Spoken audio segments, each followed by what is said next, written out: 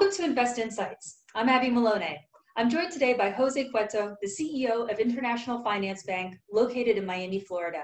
He joins us for our discussion on the COVID-19 pandemic. Don't forget to subscribe to this channel and like this video to watch more insights like these. Jose, it has been a whirlwind these past couple weeks, and I wanted to start off by looking at how the pandemic has affected your products and services. Have you seen an increase in certain services or maybe a downward projection for other products? I would tell you it's been a neutral effect. I think what you've seen is generally a shift from what has always kind of characterized the kind of bank that we are. We're a very boutique, hands-on bank. And what's really happened is you've seen customers shift from that inherent relationship, which has always been pick up the phone, call my banker, to really, more to an online type of experience. We've always offered that, but I think, our bread and butter has always been the personal touch.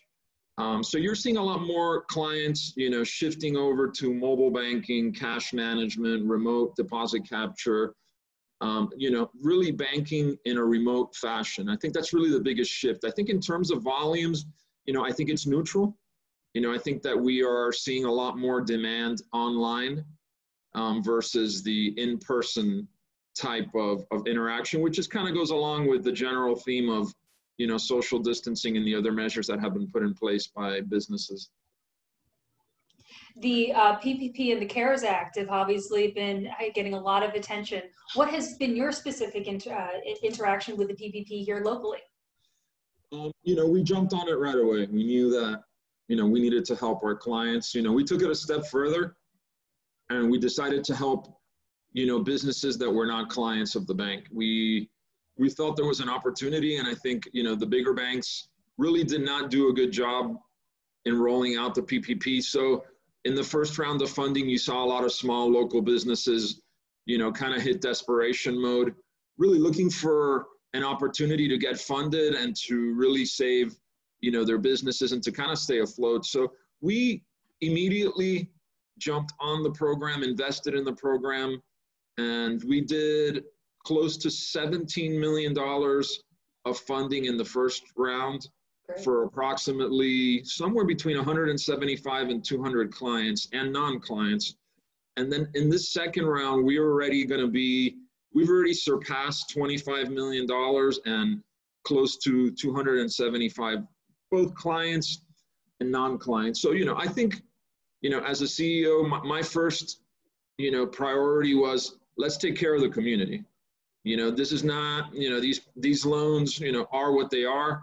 They're definitely not the typical types of loans that we're used to granting, but really, I think we play an important role as the lifeline to a lot of these businesses. So kind of shifting, I'd say we shifted 75% of the bank's resources into being able to do these PPP loans. It's a ton of work. It requires, everybody, all hands on deck. And we've really felt that that's the biggest way that we can give back to our community right now, is to make it easy on clients and give them peace of mind. Let them know that, hey, this bank that's always been here for you is going to continue to be here for you. And if you're a client who had a bad experience somewhere else, we're also going to open the door for you as well. So that's what we did.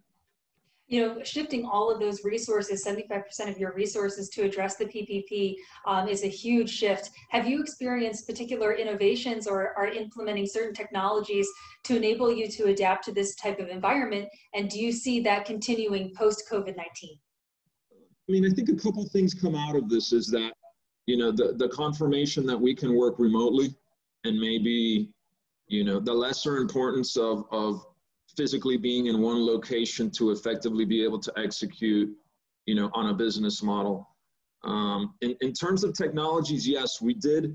In the second round of funding, we did invest in software that would enable us to be able to input applications while we waited for the government to open up the second round, so that when they did, all we really had to do was do a mass submittal, versus the first round where we actually had to go into the SBA portal and one loan at a time, input it, wait for the approval.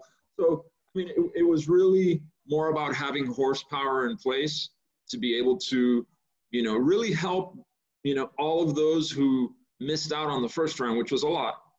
You know, so we knew that there was going to be a ton of demand for it, and that we knew we'd be in the forefront, as we usually are, you know, and rolling up our sleeves and doing everything in our power to help our clients and the non-clients. Really, I didn't ever give any indication, you know, that we weren't going to handle everything that came our way. And that's effectively what we've done. Excellent. And should our viewers want to find out more information about International Finance Bank, where would you direct them? They can go to our website. It's www.ifbbank.com.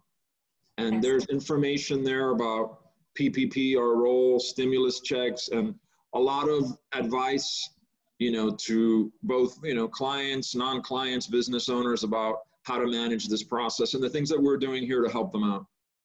Fabulous. Well, thank you so much. That was Jose Cueto, the CEO of International Finance Bank. Don't forget to like this video and subscribe to our channel to watch more insights like this.